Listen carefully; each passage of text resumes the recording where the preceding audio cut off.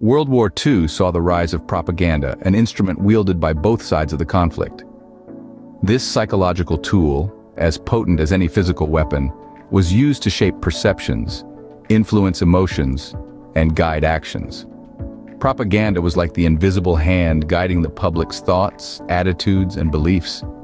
The facilitators of this mass persuasion, posters, movies, and radio broadcasts, these were the platforms that provided the stage for the propaganda performances.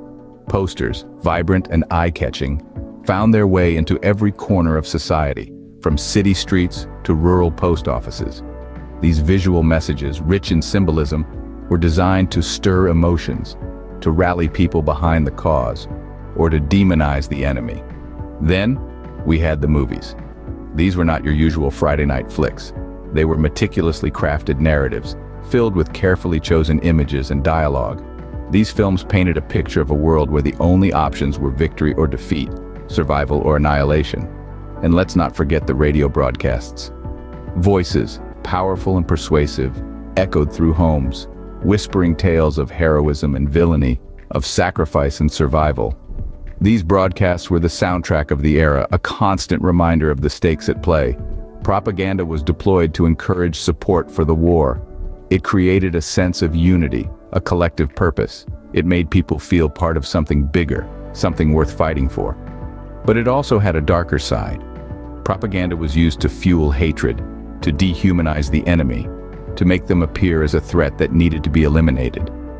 Propaganda's pervasive influence during World War II demonstrates how ideas, when manipulated, can shape the course of history.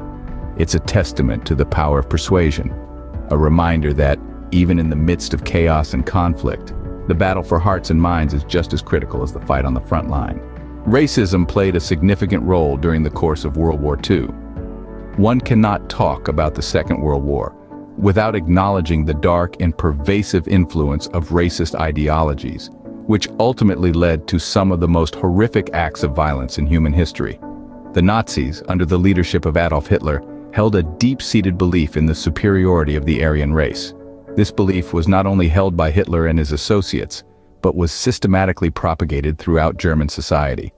The Aryan race, according to the Nazis, was the master race, superior to all others. This dangerous ideology of racial supremacy was used to justify unspeakable atrocities. This belief in racial superiority did not stop at elevating one group, but went hand in hand with the denigration and dehumanization of others. Jews, along with other minority groups such as the Roma and the disabled, were seen as less than human, as threats to the purity and strength of the Aryan race. And it was this dehumanization, this stripping away of humanity, that paved the way for the Holocaust. The genocide resulted in the brutal murder of 6 million Jews, an act of violence unparalleled in its scale and systematic nature. The concentration camps, the gas chambers, the mass shootings, these are the horrific consequences of racism unleashed. But it wasn't just the Jews. Other minority groups suffered too. The Roma people were subjected to a genocide of their own, with estimates suggesting hundreds of thousands perished under Nazi rule. People of African descent, homosexuals, the disabled, and many others were targeted, persecuted, and killed, all in the name of racial purity. The catastrophic consequences of racism in World War II serve as a stark reminder of the dangers of racial prejudice. This chapter of our history serves as a potent warning about the depths to which humanity can sink when blinded by hatred and prejudice.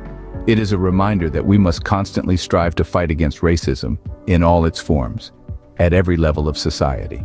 The war years saw a significant shift in the roles women played in society. As World War II raged on, women found themselves stepping into roles traditionally held by men. With many men enlisted and fighting overseas, women took up these roles, not just out of necessity, but also as a testament to their resilience and adaptability. Let's take a look at the factories first. As the demand for war materials surged, it was women who filled the factories, operating machinery, assembling equipment, and essentially driving the engine of the war economy. They became welders, riveters, and electricians, jobs that had once been considered unsuitable for women. This era gave rise to the iconic image of Rosie the Riveter, a symbol of female empowerment and a reminder of the crucial role women played in the war effort. But the sphere of influence for women was not just limited to factories. They also took over roles in businesses, farms, and even the government. They were now managers, store owners, and civil servants. They were making critical decisions, managing finances, and running day-to-day operations. Women were proving that they were just as capable as men, shattering stereotypes and challenging societal norms. Perhaps most strikingly, women even joined the military. All across the world, from the United States to the Soviet Union, women served as pilots, nurses, and support staff. Some were even on the front lines, serving as snipers or partisans. They risked their lives, showing courage and determination in the face of danger. The role of women in World War II was transformative, not just for the women themselves, but for society as a whole. It altered perceptions, broke down barriers, and laid the groundwork for important social changes that would continue to unfold in the decades to come.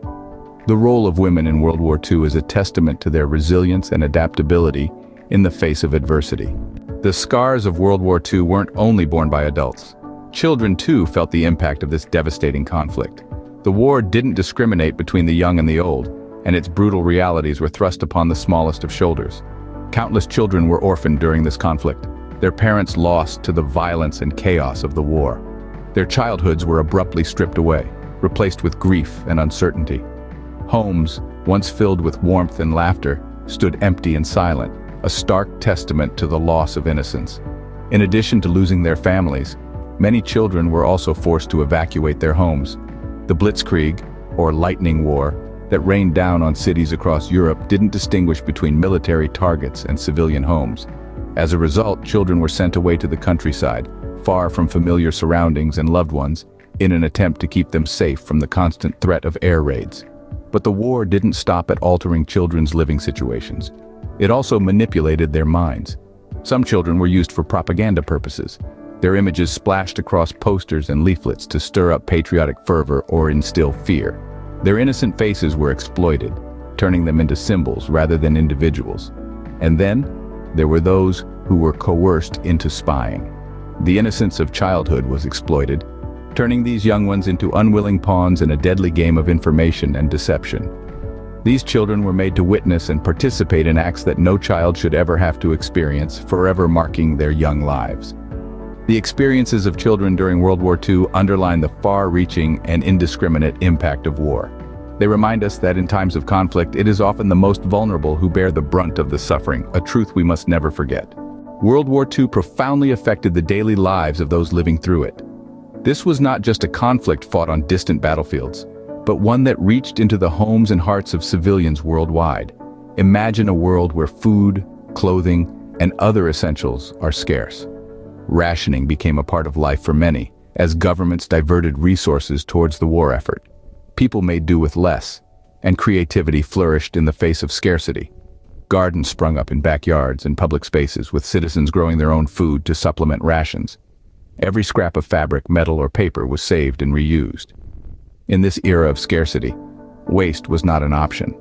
Yet the scarcity of goods was just one aspect of the struggle. The constant threat of bombing hung heavy in the air. In cities across Europe and Asia, air raid sirens became a chilling part of the soundtrack of daily life. People lived with the knowledge that at any moment, their homes, their streets, their entire towns could be reduced to rubble. Children practiced air raid drills in school, and families built makeshift shelters, their lives punctuated by the wail of sirens and the concussive force of bombs. Sleep was often interrupted, not by the crowing of a rooster or the rising sun, but by the urgent need to rush to the safety of a shelter. Despite the fear and the hardship, life went on. People fell in love, they married, they raised children, they celebrated birthdays and mourned losses. They worked, they played, they dreamed, they found joy in the simple things. A shared meal, a letter from a loved one, a moment of peace amidst the chaos. The daily struggles people faced during World War II are a stark reminder of the all-encompassing nature of war. It touches every life it comes into contact with, altering daily routines and leaving a lasting imprint on those who live through it. It's a testament to the resilience of the human spirit and the enduring will to survive and thrive, even in the darkest of times. World War II was marked by many oddities that were considered normal at the time. From the rampant use of propaganda, the horrifying role of racism, to the profound roles of women and children, and the drastic changes in daily life.